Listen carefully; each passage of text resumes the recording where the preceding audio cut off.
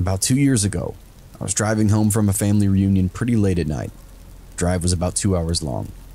I didn't stay the night because I had to be back to work the following day. Most of the drive was roads with dense bushes and trees on either side. You know, the real creepy ones that you see in movies. So anyway, I've been driving about 45 minutes when I start to get really tired. You know how sometimes you suddenly become really tired out of nowhere? Well, yeah, that happened to me. I knew I wasn't going to last, but I didn't come across any place that I felt I could park and safely sleep. Anyway, after it became clear to me that I wasn't going to find a place to pull up, my tiredness wasn't going to go away. I did something very questionable. I pulled over to the side of the road onto the grass, just behind some bushes, just to try to hide my car, just in case anybody would come past. The roads weren't empty. There was cars passing every few minutes or so. So I made a mental note to myself. The time was 11:22, and then fell immediately to sleep. Sometime later, I was awoken by a scratching sound. I looked up at the clock. 11:50. The sound stopped after a few seconds.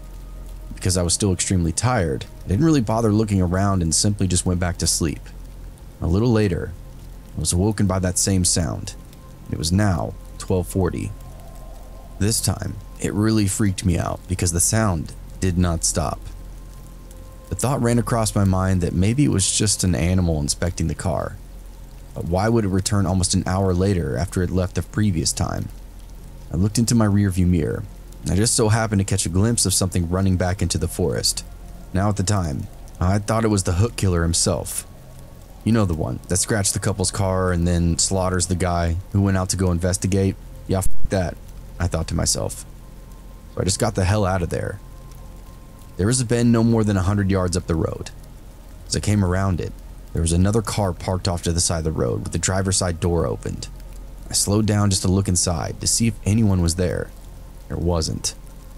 When I looked into my rearview mirror again, I didn't see anything, but then all of a sudden, this guy comes sprinting around the corner. He starts screaming at me, shouting stuff like, "Hey! Hey you! Get out of your car, now!" I noped the f out of there and sped off, and I never saw that man again.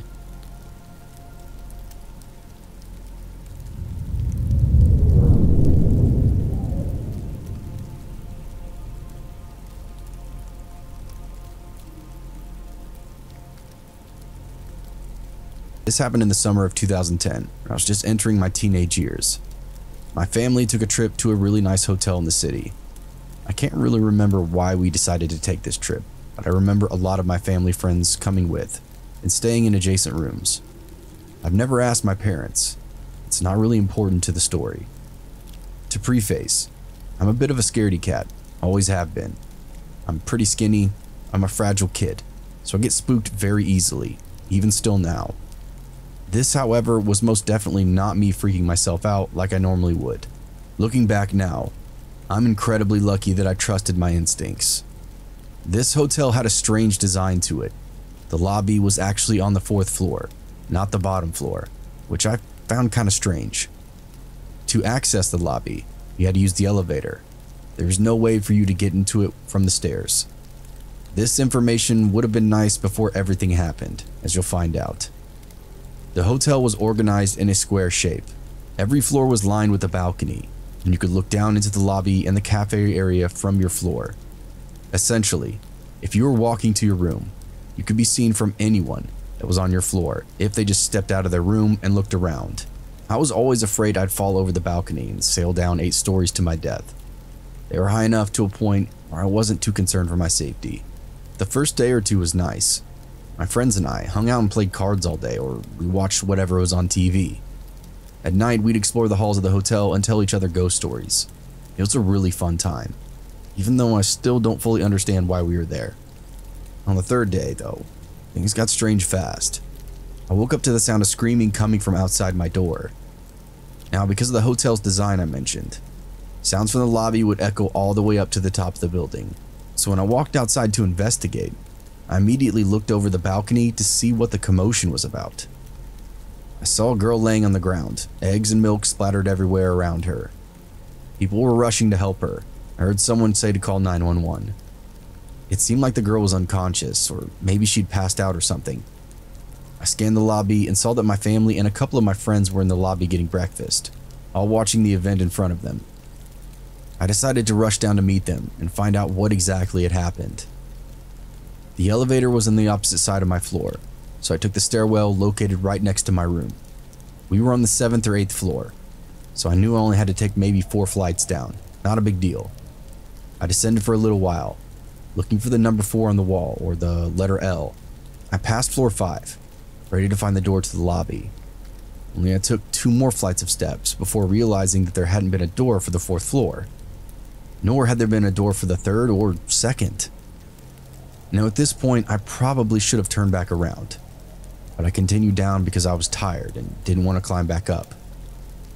There were these weird side hallways that went into pitch black areas with a bunch of piping and wiring. Though I was curious to explore them, I passed them by. I quickly hit the bottom floor, a dimly lit and cold room with cinder block walls and concrete floors. In front of me was a set of double doors. I hesitated, but I assumed this was just another way back to the lobby. So I opened them up and entered. Behind the doors was a massive warehouse-type room, probably the size of a smaller basketball stadium. The only light coming was from the stairwell behind me, so I really wasn't able to see much. The stairs were stacked and covered in plastic wrap. Tables lined the wall, and in the distance, I thought I could see boxes stacked and lined against the wall as well.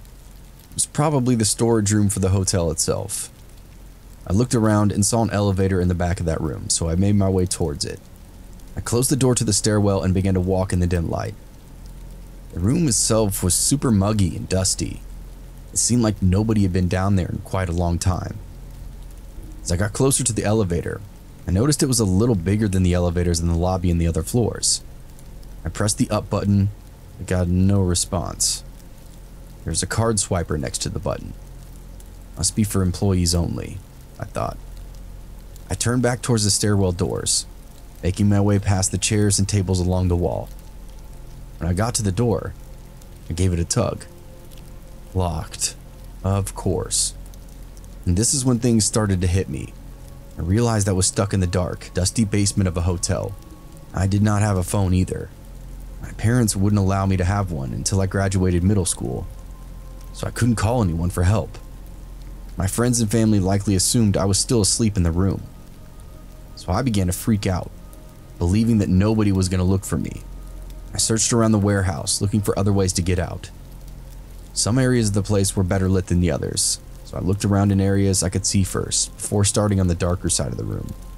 I was on the other side of the doors that I found, but they happened to be locked as well. I began to cry, scared that nobody would ever find me in this basement. I swear, it felt like hours, but I only think it was a handful of minutes passed before I heard the door creak open. It wasn't the door from the stairwell, rather, it was the second door that I'd found. A slim middle-aged man in a lab coat came out from the doors. Now, if this was 21-year-old me seeing this man, I would be very confused as to why this guy was wearing a lab coat inside a hotel. I was only 12 or 13 at the time, so I immediately was relieved at the sight of an adult who looked smart. I approached him, tears in my eyes. He immediately looked surprised to see me, as one would expect. "What are you doing down here?" he yelled.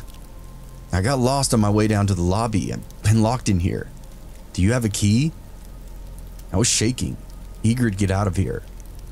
He didn't answer my key question, and instead he said, I know a way out of here. Just follow me."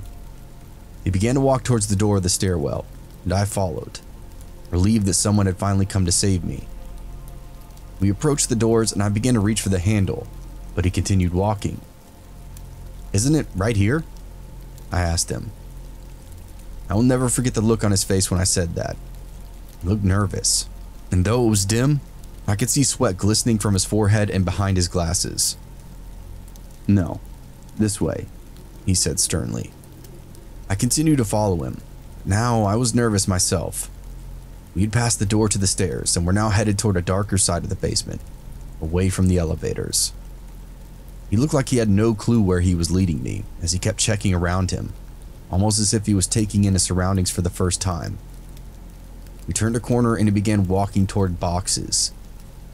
A dead end. I immediately froze, realizing that something was very, very wrong.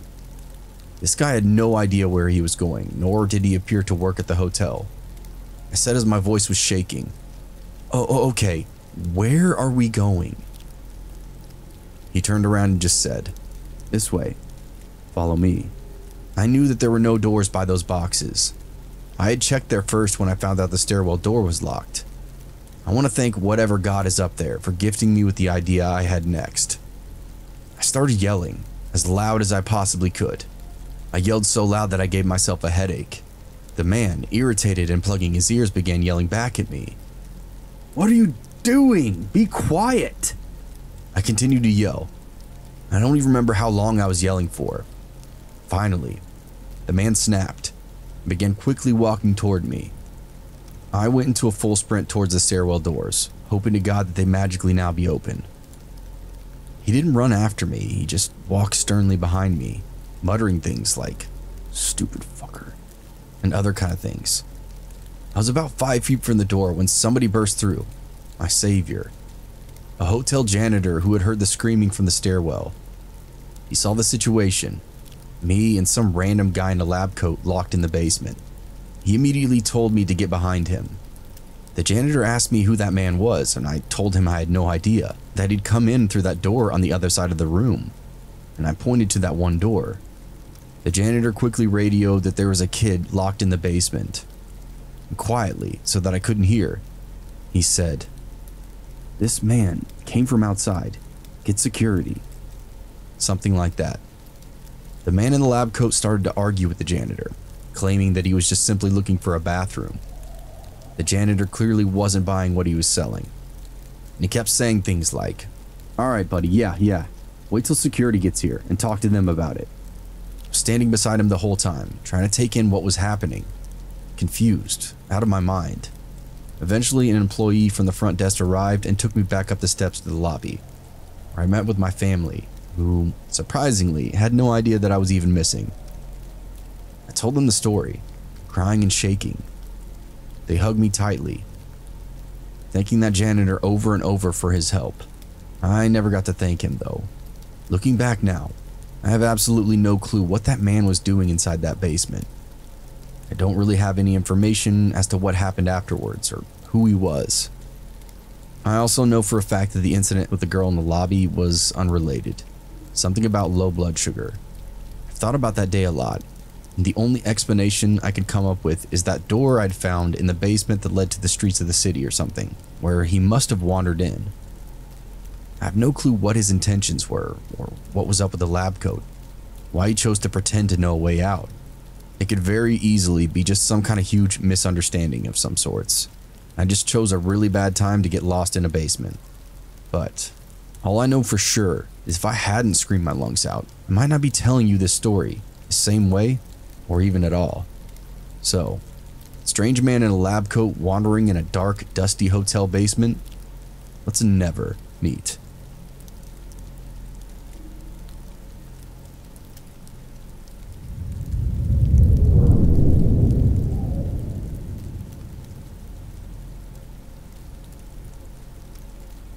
I'm a 30-year-old female, and I live in a relatively safe neighborhood, barring the occasional mugging attempts, one of which took place right outside my bedroom window with one of my neighbors, or the few times a random guy in his car follows me to my place, asking me for my number.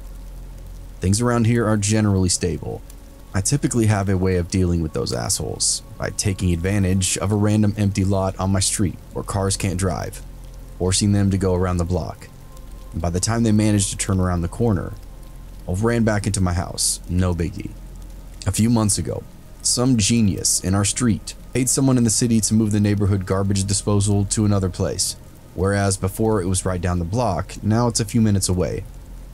Now I have to walk a while before I can throw my garbage, in quite a busy area actually too, which I find embarrassing. So I started waiting until nightfall to do so. I know, stupid, with everything I've told you about before, but I got sloppy. Things started feeling safer in the last few months, so I felt comfortable leaving my home after sundown, at least until last Sunday. Like usual, I waited until it was dark to go. After throwing the garbage, I stopped by the convenience store nearby to pick up a few things.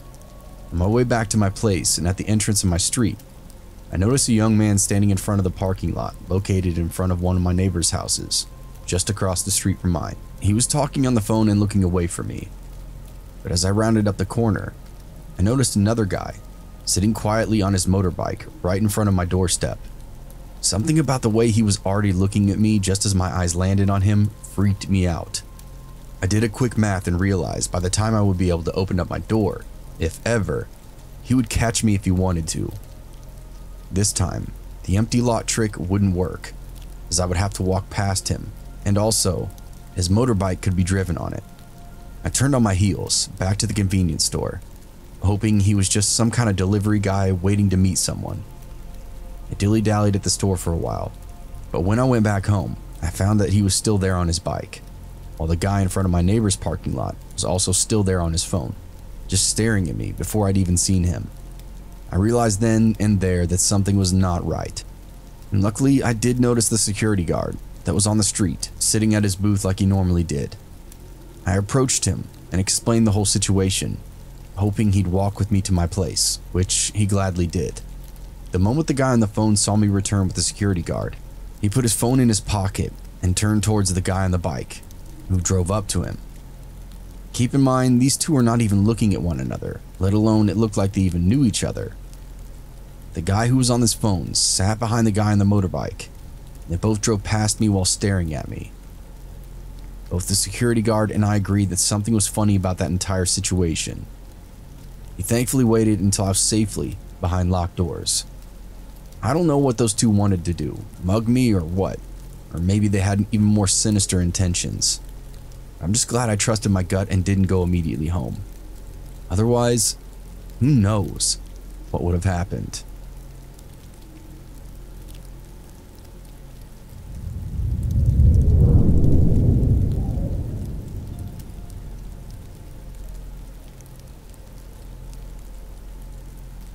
The story that I'm about to share occurred over the course of several years, and it only recently ended. It affected almost all of the most important people in my life, affecting us even today, and likely for the rest of our lives. I wanted to share it so everyone can understand just how out of control a seemingly harmless situation can become. Due to the length of the event, I'll likely break this story up into several parts. But first, let me lay it out for you. My brother has always been my closest friend. He is easily the most loving and genuine person I've ever met, and is loved by pretty much everyone he meets. Despite this, he hasn't been in many relationships. I think it's partly due to the fact that he's very all or nothing type of guy. When he falls deeply and blindly.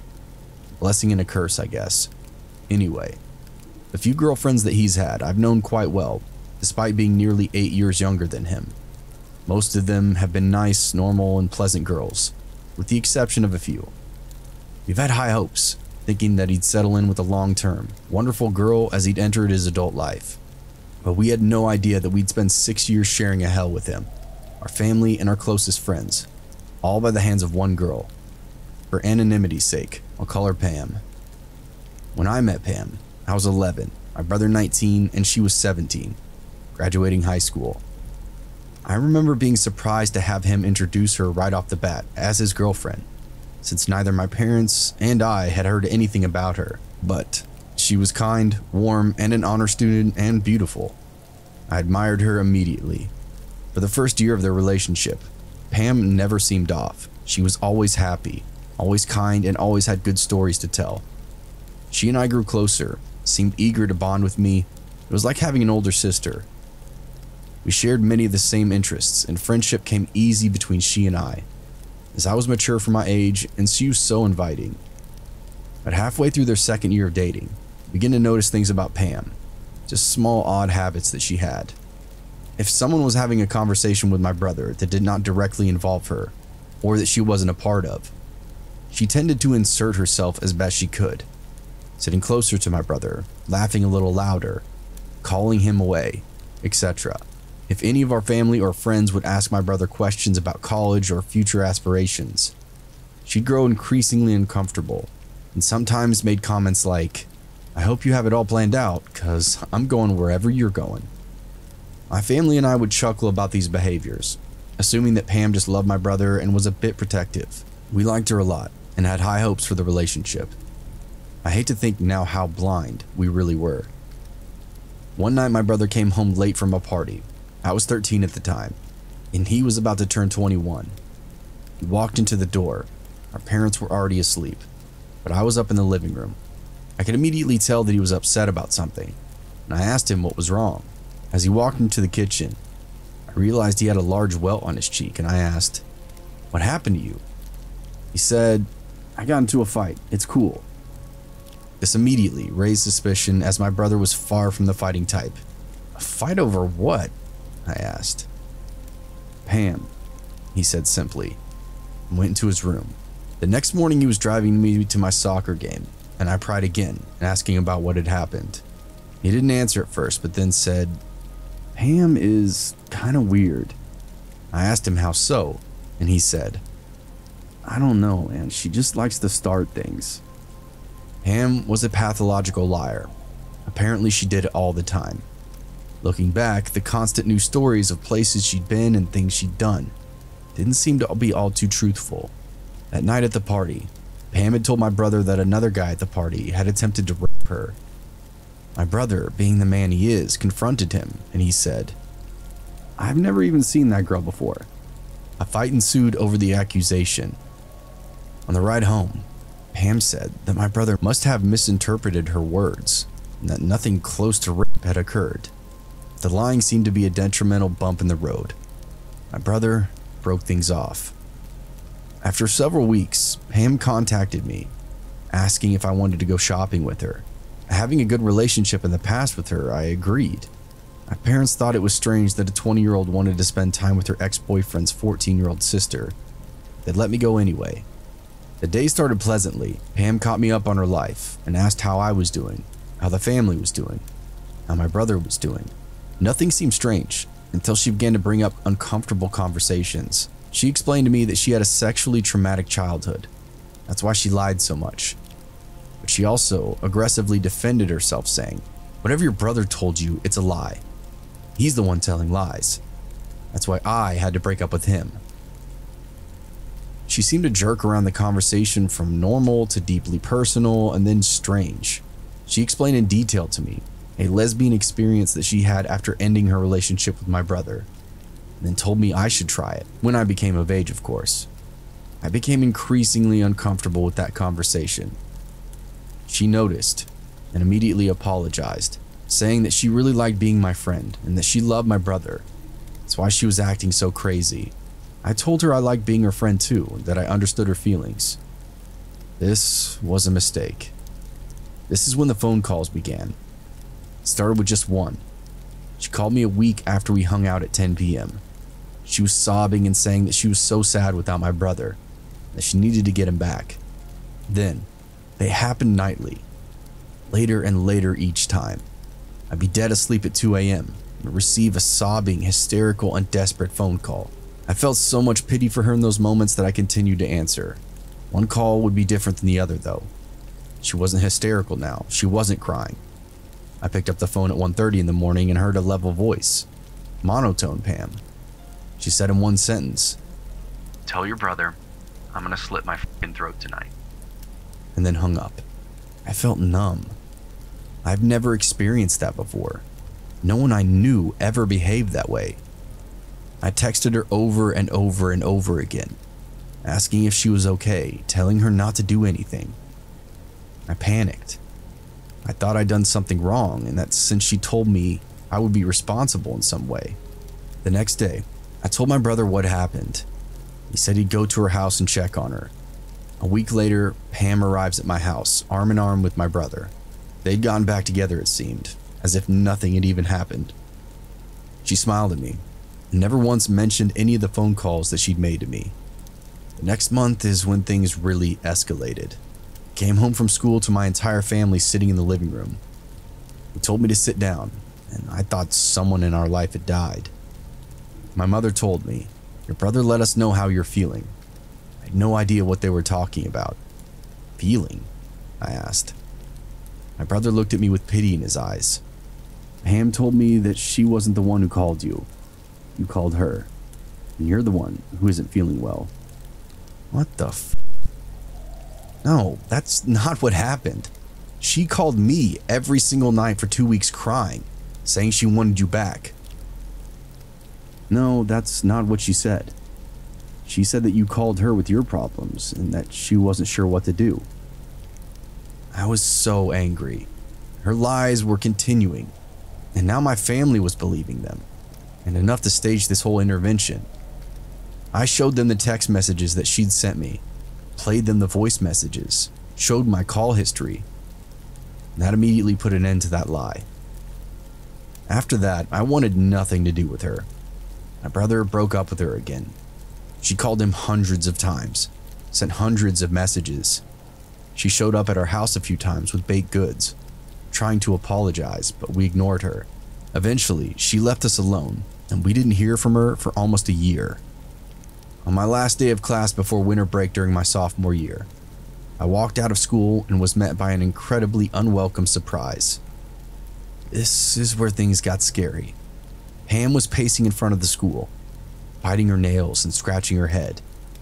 Her face looked sunken in. She had bags underneath her eyes. I almost didn't even recognize her. I began to cut across the front lawn with my friend Liz, just to avoid her. She saw me, and walked as fast as she could in my direction. She reached out her arms for a hug, but I stopped. The first thing that she said to me was, "You're mad at me?"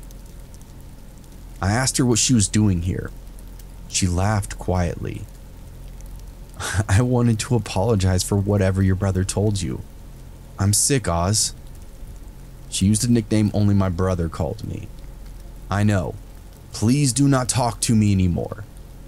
I started to walk away, knowing my brother was parked waiting for me around the corner. Pam reached out, grabbed my shoulder as I did. I quickly pulled away and said, "I'm serious. Leave us alone. I think you need some help, Pam." She immediately started to cry, but I turned away and just left. My brother pulled into the front parking lot of the school and opened up his door for me. "Is that fucking Pam?" He just looked through his front mirror. "Yeah, I don't know what she's on, but she's crazy, man." That night around 1 a.m., there was a knock at our door. My dad went to it and looked through the peephole. He said, surprised. I think it's Pam." "Do not open it. She's on some kind of drug," my brother said. My mom wanted to call the police, but my brother and my dad said we should just wait and see if she goes away. A few moments later, she rapped on the door harder and harder, got more violent as it went on. We heard her wailing and yelling. "I hear you. Let me in. Let me in." As she cried, my brother said she's got a baseball bat or something, coming from his room where he looked out the window. I looked from the den window. It looked like something out of a horror movie. She was wearing this grubby, nasty dress, barefooted. Her hair had been cut to above her shoulders and was in a wild halfway bun, halfway out mess. She had wiped her makeup down her face like a ghoulish movie character. She looked even thinner than she did in daylight. She swung a metal baseball bat as she stumbled around our yard. "Calling the police. She must be drunk," my mother said. "No, it's fine. She's just giving a show. She'll leave." We didn't know people actually behaved like this. It was all eerily entertaining for just a moment, like watching a true crime show. But just as she'd been manically stumbling around, she stopped. She stood still, staring vacantly up toward the upstairs bedrooms, tilting her head to the side, up and down and licking her lips. "What is she on, heroin or something?" my dad asked. Pam began to shift back and forth between laughing, yelling, and crying. We all sat down as my brother tried to phone her mom's phone, try to get her to leave. We sat there and listened to the frightening animalistic sounds outside, but then they just stopped, looked out the windows. She was gone. We all sat in silence for just a moment, taking in that whole strange encounter. My father just chuckled and shook his head. My mother shook hers, pitying the girl for being so disturbed. but I was frightened. No one, except for maybe my brother, had seen how quickly her demeanor and her mental state would just unravel, from overprotective nature to small lies to pathological lies to full-blown manic outbreaks. But this was her worst.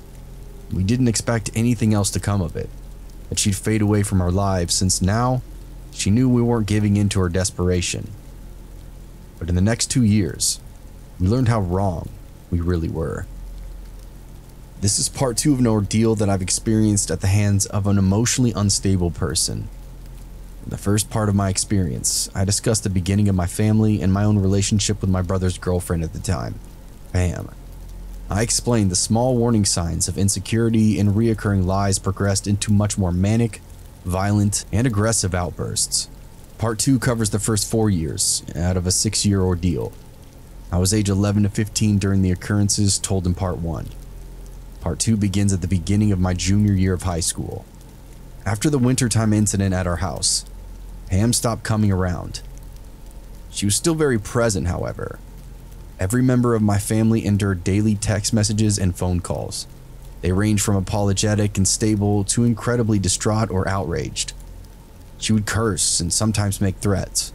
I remember wanting to sleep with the lights on for several months after that incident, afraid that she'd climb into the fence of our backyard, and I'd find her standing at my window with that same vacant, crazed look she had in our front yard.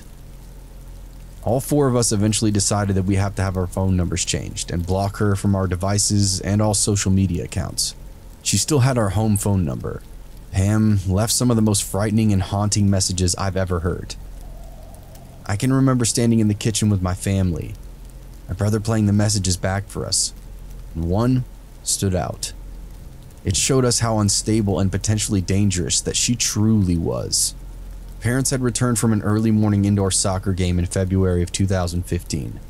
My brother asked us to come into the kitchen because we had to hear the new kind of crazy that Pam had become. The first message was about 30 seconds long. It was received at 12:30 a.m. the night before. Pam sounded mildly angry and demanded that we return the batch of cookies that she'd brought us to a 4th of July party some years ago because she didn't want us to have them anymore. We all exchanged humored glances about how ridiculous of a request that really was. My mother turned to leave, amused, but my brother stopped her, saying that that wasn't the crazy part. My brother played another message, received at roughly 3 in the morning that same day. We were confused at first because the first 15 seconds was just white noise, the kind you'd hear when a device plays the sound recording of an empty room, if you know what I'm talking about. Then all of a sudden, in a deep, animalistic, and enraged voice, she screamed, "Stop fucking playing with me. You're gonna get it." And then abruptly ended the call. We were all startled by this. "I want to call the police. They need to know that this girl isn't all there, and who knows what she's capable of." My dad decided that if anything physically happened again, we'd be filing a report with the police, and that they weren't just phone calls. My brother assured us that she was all talk and wouldn't come around again. At this point, I agreed with my mother. I no longer felt safe. I'd never been around someone who behaved like this, was constantly anxious, and had no idea what I'd do if she came around again. Felt like I was stuck in a Lifetime movie, because I didn't think that things like this really happened. That someone I knew so personally could be hiding such a deeply withheld, violent, and manic side. It'd always been there, but we set it in motion. After disconnecting the landline, the personal phone call stopped, and we didn't hear from her ourselves, but some of my friends my brother shared with Pam would come to him, saying that Pam wanted to speak with him, and that she would call and message them regularly, wanting his phone number. Luckily, none of them gave it to her. Just before that same summer, Pam disappeared. No one got any messages. No one saw her in town. Nothing. Nothing until my brother received an email from Pam's mother. My brother continued to speak to occasionally. She informed my brother that Pam's family had moved her to the East Coast to undergo treatment for a drug habit. Pam's mother had given us more information about the mental state of her daughter. Her mother had not spoken to or seen Pam much during the time she unraveled. When she came to our house or when she made those phone calls, Pam's mother had been under the impression my brother was still in a healthy relationship with her, and only learned about their breakup and the incidents following it. She explained that her daughter had always been like a white liar, making up stories that didn't make sense, blaming others for things that she'd already been caught for, arguing the truth of things that were already proven facts. I don't think she ever thought that anything she did was wrong. Even when it was, I don't understand it, because she's not raised that way, her mother had explained to my brother. Pam's issues were something that had always been present, settled comfortably beneath an intelligent and attractive exterior. She'd fooled us, maybe even herself. Without Pam to worry about, our lives seemed to go back to normal. I still looked over my shoulder every now and again, but I was preparing for 11th grade. My brother was beginning a new career and dating a new girl, the daughter of a close family friend who he'd grown up with. Pam started to fade away from our minds, for a while at least. As myself and my friends began to drive, I remember noticing a car quite a bit. You know that car you see repeatedly around the area you live in. You notice it more and more than others, because you noticed it once and now you can't stop noticing it since you found out it exists. You know it belongs to someone, but you've never seen the driver, just only the car. It was like that. I'd noticed it out of the corner of my eye at a stoplight, or out of the window of a restaurant as it drove past. In those moments, I didn't think much of it, but I noticed it pretty much almost every single time that I was out. Walking, driving, many times with my brother. I didn't understand how often I'd see it until one day, it clicked, and it startled me. It scared me. I saw it parked in my neighborhood and I remember thinking, that's that fucking car. What's it doing here? We lived in a smaller, older neighborhood. Most of the people who lived there had been there for a long time. We knew a lot of the neighbors and houses were pretty much never on the market. New people showed up maybe once every 5 years or so, and when they did, most people knew about it. So, an out of place but oddly familiar car came as a huge surprise to me. I pointed it out to my brother, who had been in the car with me at the time, and he said, "Oh yeah, I've seen it a few times." I didn't feel right about it, but I assumed maybe I was just being paranoid. A few months later, I was well into school. I had a job and was too busy to let myself worry, even though I constantly did. One day at work, I was wiping down tables in the front of the restaurant, as it was a pretty slow day, only a few people in the store. I remember seeing someone standing outside the front doors, just barely visible out the window.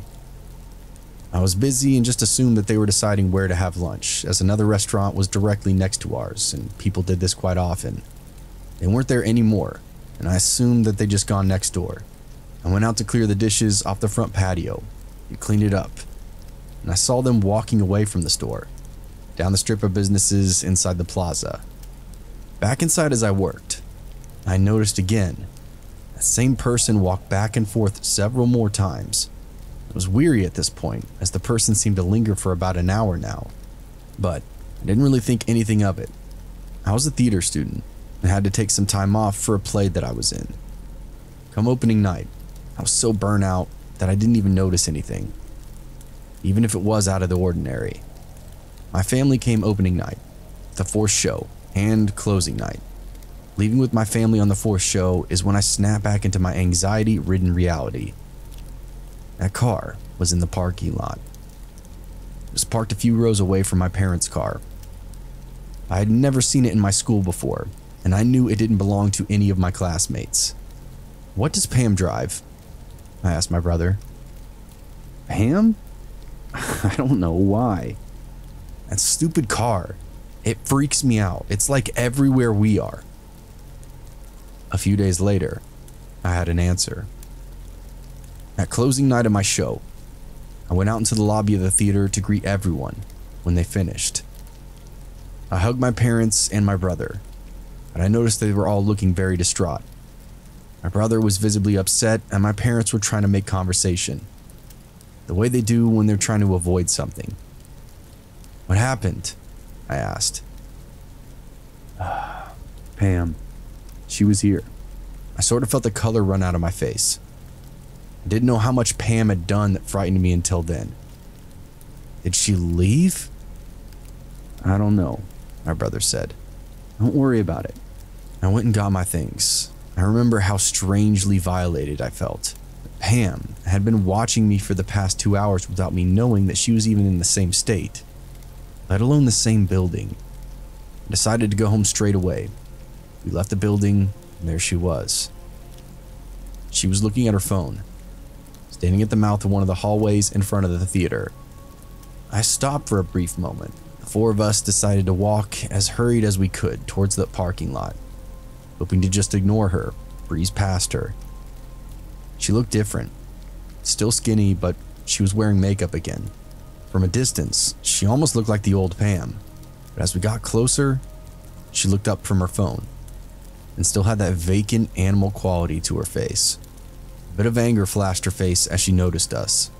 She looked like she was gonna say something. We all pretended not to notice her and just continued on. She followed closely behind us. Hey, wait a minute.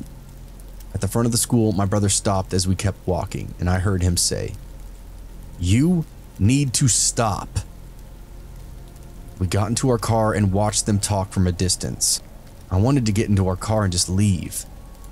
My mom and I got in while my dad stood outside. Pam was yelling at my brother at this point. He made his way back to his car. Pam smiled artificially and waved towards my brother, shouting a goodbye to him as he went before storming off to her car. My brother stopped to talk to my dad for a moment, got into his own car, and left after Pam peeled out of the lot. It was the same car that I've been seeing for the past month and a half. Well, just as crazy as ever, my dad said as he started the car. We may need to call the police.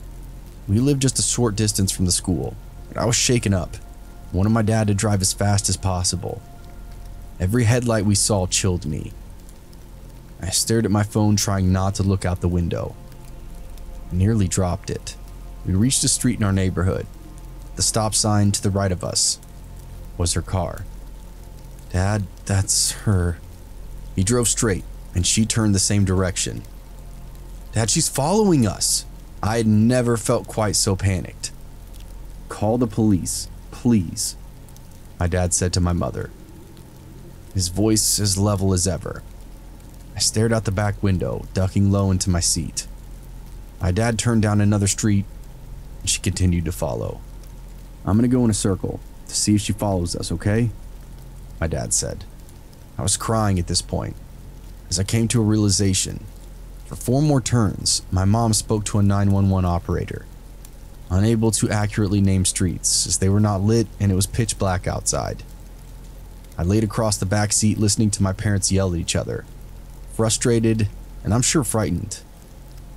My dad cursed as she continued to follow us more closely.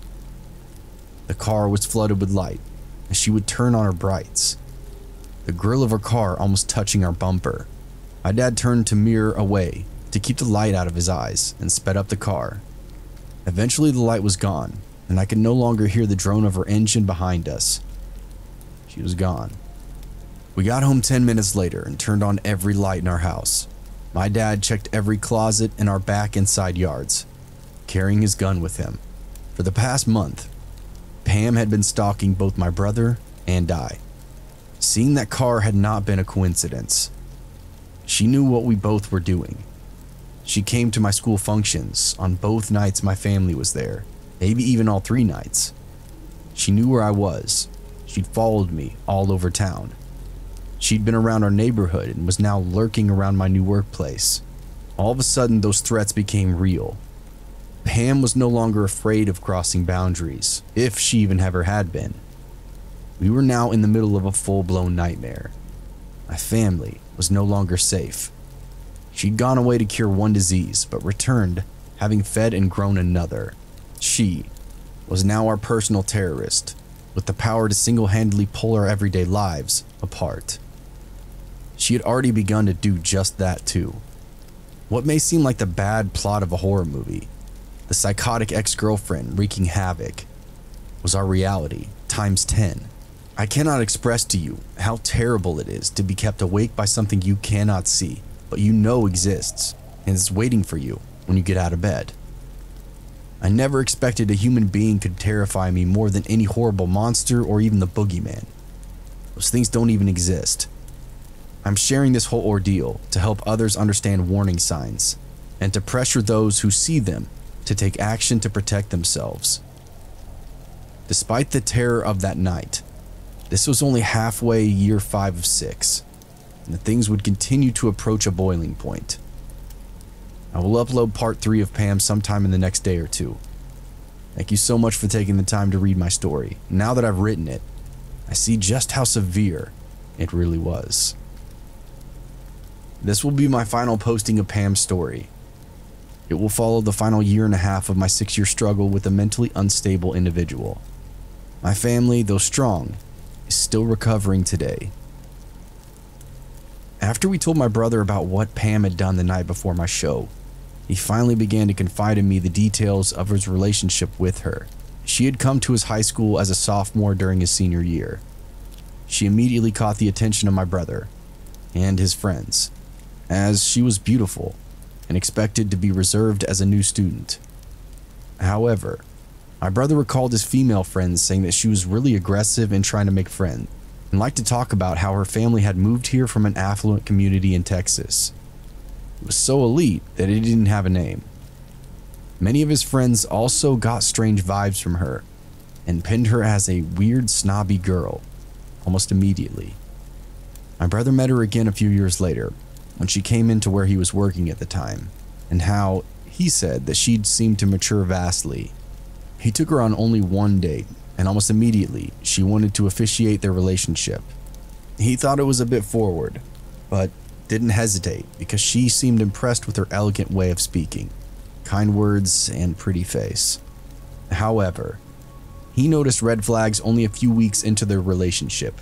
Pam was very insecure, constantly asking my brother if he still had feelings for her, if he was angry with her, and if he thought she was attractive enough. Eventually, this insecurity took a different shape. Pam would send my brother unsolicited nude pictures of herself in the middle of the day, attached to messages asking if he still liked the way her body looked. If my brother went a period of time in their conversations without calling her beautiful or telling her how nice she looked, Pam would point this out. If he protested in any way, she'd become emotional and claim he didn't love her anymore. This behavior mellowed until the end of the 2nd year of their relationship. This is when the narcissism became apparent. Pam would often talk lowly of my brother's previous girlfriends and female friends, boasting about how much more attractive she was than them. Pam refused to attend several of the events my brother asked her to go to, like my birthday or our aunt's funeral, because she wouldn't know anyone and would have no one to talk to. She also enjoyed referring to herself as a princess and wanted to constantly be doted upon. She often argued with my brother about him spending time with his friends, because she didn't understand why he would want to be around anyone but her. She was 100% convinced that she would one day be a celebrity and marrying my brother. Anytime my brother hinted at wanting to end the relationship, Pam would fly off the handle, becoming belligerent and promising to kill herself. My brother was trapped by the fear of her harming herself. He'd often think that she was simply bluffing or wouldn't actually do anything. But one day, he discovered several bottles of prescription pills in her home. He asked her about them, and she told him that they were antidepressants prescribed to her after the death of her brother. A brother who we later found out never existed. Eventually, Pam became so angry when my brother would want to spend time with his friends or family without her. He also told me that Pam fixated a lot of anger on me, and once she proceeded to refer to me as a slut and made comments and theories about how my mother must have had an affair, which I was the product of, because I was so ugly and my brother was not. So my brother decided it was time. It was time to end it no matter what.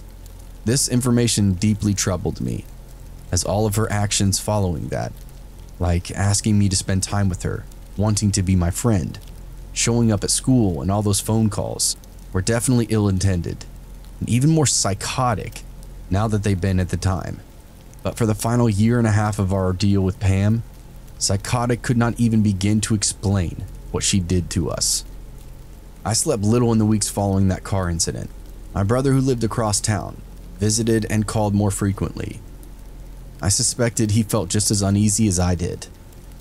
The nights I did sleep, I would often sweat through nightmares of girls with axes or gowned women standing at the foot of my bed or at my window. One night in early December of 2015, it was a rainy and particularly windy night. I wanted to let the cold air in and thought the sound of the rain would help me sleep. So I cracked the window only enough to see where it could reach the second latch. I also placed a piece of wood my father had cut to help with security behind the window. I pulled my curtains in front of the window, leaving the cracked part of the window uncovered to allow the air to pass through the heavy blackout curtain. I remember waking from sleep, vaguely hearing a foreign noise against the roof of my window. My room was on the second floor of our house. Our house had 3 levels, and the second story was only 6 or 7 steps up from the primary floor of our house. All of the spaces were different levels, but the bedrooms were the highest and slightly lower than they'd be in a classic 2-story home.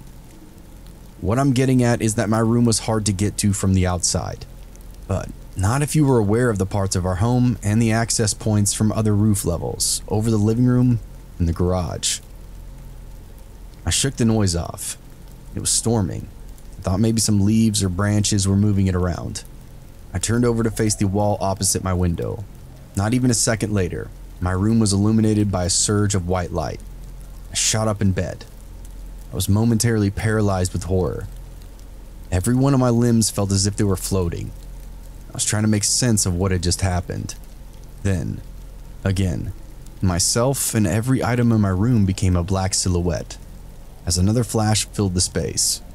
I threw the blankets off me and ran as fast as I could down the hallway. I was screaming so loud I surprised even myself. I ran into my dad as he threw open his bedroom door. He was panicked and held me by my shoulders in the doorway of their bedroom and yelled at me to tell him what was wrong. "Someone is taking pictures of me through my window." The roof and house was checked, and they of course found nothing and no one. My mother set up with me, asking every basic question a parent would ask. Were you dreaming? Are you sure it wasn't lightning? There was no thunder, and I was sure that there had not been at the time that it happened. The flashes did not have that same hue as lightning did. I had taken enough cell phone pictures in my life to identify the flash of a camera. I don't know if they believed me then, but I would eventually have proof that would astonish them. My brother adopted Ike in January of 2016. Ike was a 2-month-old Chesapeake Bay Retriever with 1 gold eye and 1 green eye. He had a very distinct white mark on his chest that looked like an hourglass and a white sock on his front left paw. Ike was the love of my brother's life. Aside from his now fiancée Kara, Ike would end the torture just 3 months later. The holidays and my brother's engagement to Kara, who was amazing, beautiful, and whose family we had known our whole lives, had lifted my family's spirits immensely. My brother was starting his family, almost done with the police academy, and seemed untouchable by any memory of Pam. We felt optimistic for the first time in quite a long time. Pam hadn't been around, at least to our knowing, in several weeks. Everything was normal. Things were looking up. But again, that didn't last. A month or so after bringing him home, after letting him into the backyard for a few minutes by himself, Kara told us that Ike had escaped from the yard. She panicked and ran around the neighborhood looking for him. She got into her car and called me upset and drove around the block looking for him. She picked me up and I helped her look in the creek area behind where my brother's house was. We couldn't find him. However, when we arrived back at my brother's house, Ike was sitting on the front porch. We were relieved. She was unharmed, and it seemed as happy as ever, despite missing his collar. I helped Kara check the yard for ways he could have gotten out, and we both decided he must have shimmied through a small gap in the gate on the side yard. I couldn't help but being confused as to no grass or burrs was in his fur, but we thought nothing of it. A few weeks later, both my brother and Kara were going on a weekend trip with some friends, and I offered to take care of Ike. They dropped him off on the Friday before the 3-day weekend. Ike was happy and played with our older lab Dez. On the second night he was with us, I was out with some friends, and my dad had let both dogs into the yard around 8 p.m. He sat in his chair in the living room watching a show with my mom. They say that they remember hearing Des barking because he yelled for him to be quiet, but they assume the puppy was just riling him up. A few minutes later, Des came to the door to be led inside. He ran in and barked at my dad. My dad was confused as our dog was not a regular barker. He called for Ike, but he didn't come. My dad went out and looked around in the bushes and still did not find him. He became concerned and hurried into the house to get a light. He checked the swimming pool, didn't see him. My mother joined in quickly and they both scoured the large yard, could not find him. When I got home, they had just finished searching the front and side yards. I told him that he had escaped once before, so we decided to get into the car and go look for him. As we drove around yelling for him, attracting the help of a few neighbors, I thought about how strange it was that a well-behaved puppy had suddenly become a master escape artist in the past 3 weeks or so. Our yard had seen 3 or so dogs grow up in it, some younger and smaller than Ike. We've never had that problem. The fences were high and well built. My dad had replaced the one on the side of the house just a few summers ago. We did not find him.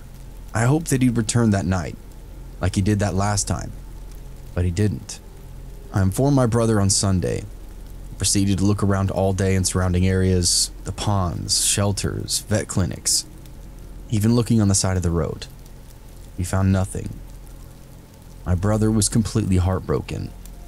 I helped him make flyers to post around in our neighborhood and his. A couple of weeks passed and we heard nothing. My dad was doing yard work in mid-February. He came in after a few hours and he set something on the kitchen table. "What's that?" I knit my brow as I saw it. "It's Ike's collar. It was in the front yard. I almost hit it with the mower. You'll have to take it to your brother." It was Ike's collar, his first collar. Not the one he'd been wearing the night when he went missing from our yard. It was his puppy collar, the one he'd lost the day he got out of the yard at my brother's house. I called Kara and asked if they found it, and she said they hadn't and had bought him a new one. That's when it clicked. Someone had stolen my brother's dog not once, but twice. I told my brother, Kara, and my parents my theory. It was not difficult for one of them to understand. It had to be connected to everything else, right when we thought she was out of our lives. We decided to take it to the police to add to our case file on Pam. I also told them about the night I'd been photographed from my window. The police, like many times before, told us they couldn't do anything. There's no proof she'd done any of this. Frustrated, defeated, and frightened once again. A few short weeks later in April of 2016, new developments would finally end it all. By complete godsend coincidence, Kara was with her mother in a small town 45 minutes away from ours. We were planning for my 17th birthday that month, and so preoccupied, we almost put Pam and the fact that she undoubtedly had been watching us for months and had no doubt stolen, maybe even killed, my brother's puppy and thrown his collar in our front yard to help us connect the dots and give her credit. However, while Kara window shopped in the center of town, she and her mother noticed a car parked on the street. A car with a puppy in it. It was a bit warm out, so they walked to the window and peeked in at the animal. Kara immediately recognized him by his eyes, and the marking on his chest, and the obvious fact that he began crying as soon as she called his name and he saw her. She phoned the police, phoned my brother, and sat back on the trunk of the car. The police arrived and the owner of the car came to it. The girl was immediately upset by the presence of the police and Kara's angry accusations. The girl was not Pam, and she became rather helpful. The girl said that she'd purchased the dog only a few days ago from an ad online. She told the police that the girl she purchased her from was super shady and all too eager to get rid of the dog, who was now super skinny and sold at a very cheap price. The girl who had sold the dog to her claimed that she didn't want the stupid dog. It was a present from her boyfriend, but it was the wrong kind. Pam had always liked small dogs. She told the police that she'd met the girl to purchase the dog at an apartment complex a few minutes from where they were, but that she wasn't sure which apartment the girl actually lived in. The police, after Kara had informed them of the situation, Used Pam's name to find out she did indeed live in the apartment complex with 2 roommates. They interviewed Pam's roommates the next day, but Pam was not there. They told detectives that they almost never saw Pam. Her room was always locked and she was almost always gone. She didn't have a job, though she claimed to have one, and her mother was there a lot, checking up on her and dropping off rent to them. However, when they did speak to her, she talked a lot about her past relationship, switching between how much she loved him and his family to how they all deserved to die and were going to hell. With the information given by the girl who had purchased Ike and by Pam's roommates, the police finally had sufficient evidence to search Pam's apartment. I don't know much about what they found, but what I do know horrified my family and horrified me. On Pam's computer, they found hundreds upon hundreds of pictures of my brother, my parents, Kara, and of me. Our cars, our houses, my school, my brother's school, Ike, pictures taken through our windows at night, pictures of us sleeping, photos taken from our social media of vacations, the picture of my brother's proposal to Kara. She'd even doctored herself into some of them. She still had the pictures of her and my brother with her and my family up and around in her room. She had kept Ike in her closet for weeks on a towel, just water and little food. In her search history, they found everything from fantasy to other violent pornography, and even weapon research. The police now had sufficient evidence to arrest her. Pam had been obsessively stalking my family for more than 2 years. She'd stalked us from her car, following us around town. It had been her, snapping photos of me from the roof outside my window. She had watched my brother drop Ike off at our house. She had documented her opinions of us, our habits, and her plans in a journal, which we will not get to see until the case is taken to trial next. My brother, myself, and my father, the girl we found Ike with, Pam's roommates, several of my brother's friends, and Pam's mother will all testify against her. It will be the first face-to-face interaction any of us have had with her in many, many months, and I'm terrified. But I'm also angry. I'm angry that evil, narcissistic, malevolent, psychotic parasites like her had latched onto my brother and onto my family and single-handedly stripped us of our security, our sanity, and our trust. Every creak, every bump, every unknown face, and every vehicle following too closely will send me into a tailspin of dread, and I'll see her again, standing in my front yard in her dress and looking up to the sky with a vacant, animalistic gaze. My life became a real horror story, not because of a haunted house or because of an axe-wielding murderer, but because of a sick girl with a broken mind and a fixation on something unattainable. I'm 17 years old, and I've experienced an ordeal most will read and think is just a sad attempt at a thrilling fiction post. My family is healing. I'm healing, and she did not break us. I hope that the story helps anyone who's gone through something similar to feel not so alone. I hope that those of you who read this and think of someone who shows the same warning signs as Pam did are now prepared to take action to protect yourselves. Do not wait until things get as bad as they got for me. Be aware of the power of mental instability and the danger behind it. As our trial happens, we will learn more. I may update posting this with more information. I can't thank you all enough for the support you've given me as I've posted my ordeal. I'm relieved to have written all of it into words I could not find in these past 6 years of my life. I'm stronger from it.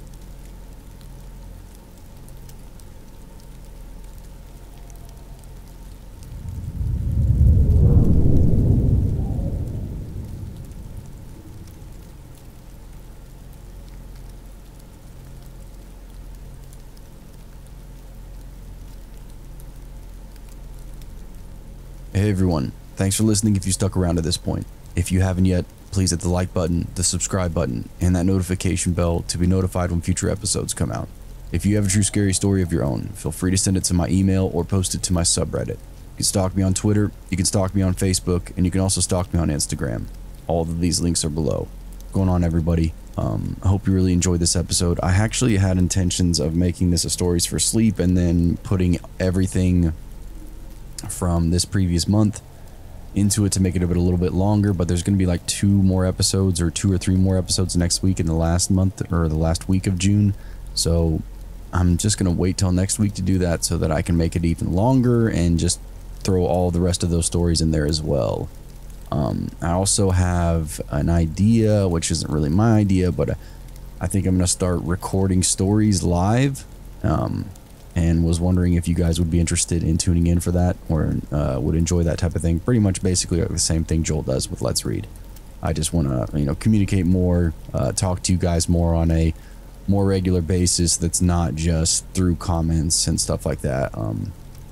Also, yeah, I hope you, I really fine-tuned and found some stories for this one that I actually thought were scary and intense, and the last one about the girl named Pam, that one was really, really intense and really long. That's probably the longest single story I've ever recorded.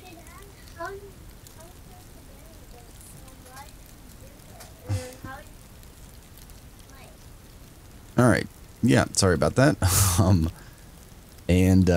Yeah, I looked high and low, and I really try to take pride in putting decent stories on my channel. I know there's still plenty of people that bitch about it, either these stories they've heard before or these stories aren't scary enough, but each time I go out of my way to make sure that I comment on those of you who feel the need to comment something constantly negative about whether you've heard this story before or whether it's not scary enough. Hey, I'm looking for somebody to find stories for me, and I will pay you money to do so.